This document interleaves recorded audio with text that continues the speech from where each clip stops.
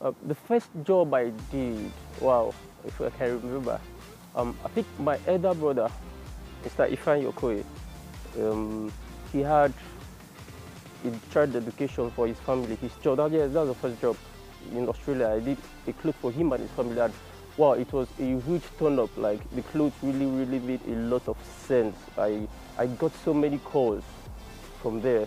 I think that was the first job I did that actually started blowing me to an extent. My name is Chichu Okoye. I'm the CEO of Busters Apparel.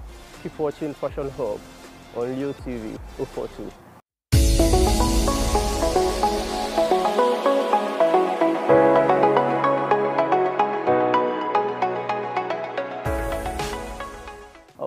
My first internship was after school, after uni. I decided to push further. So I met my boss, Mr. Chuku Sebastian.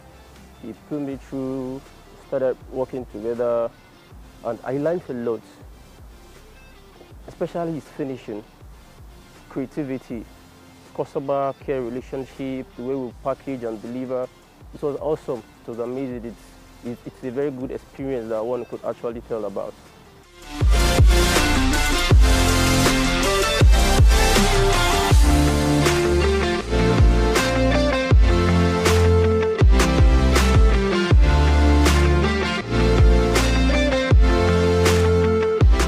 I first realized when I was in school, University of Abuja, I started making outfits of combination of materials for myself, my family, friends, classmates, and from there the passion started growing to a greater height, and thank God we are still moving.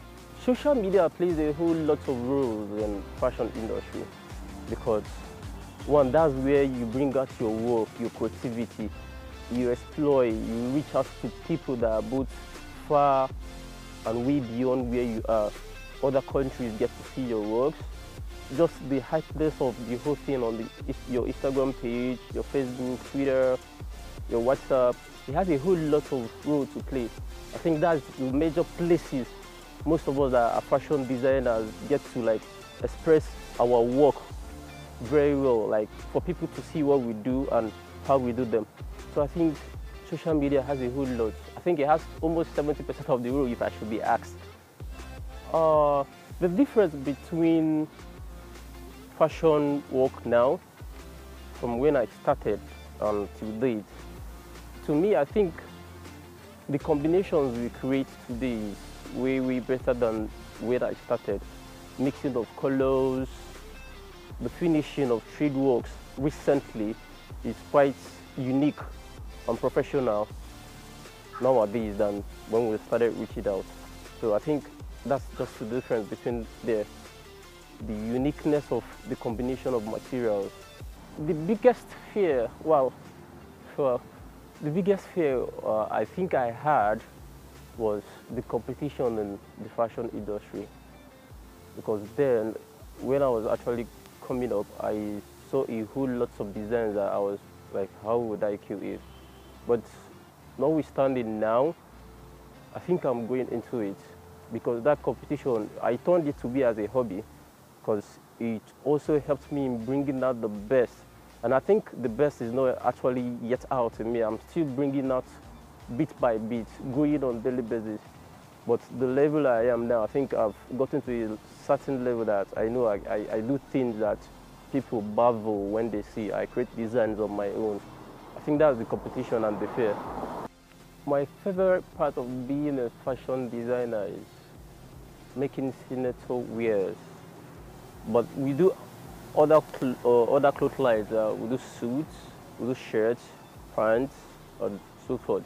But the signature outfit, one, it represents Igbo tradition very well, and it gives a very nice fitting to every young person or every young guy or young lady, especially mostly the lower patterns of the curve that it makes you look outstanding.